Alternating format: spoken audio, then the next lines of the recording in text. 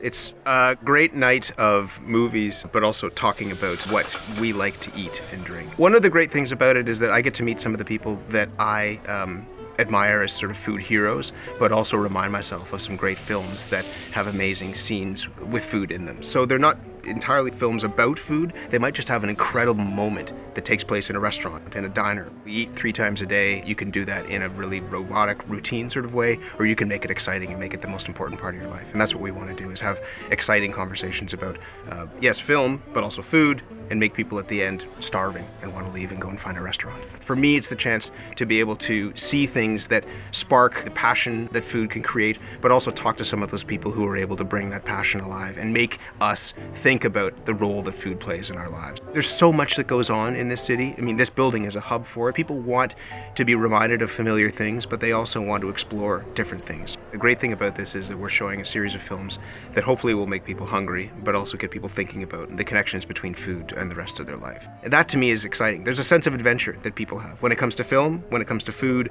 when it comes to getting out and exploring. And hopefully we can tap into all of that and bring all that together in a series like this.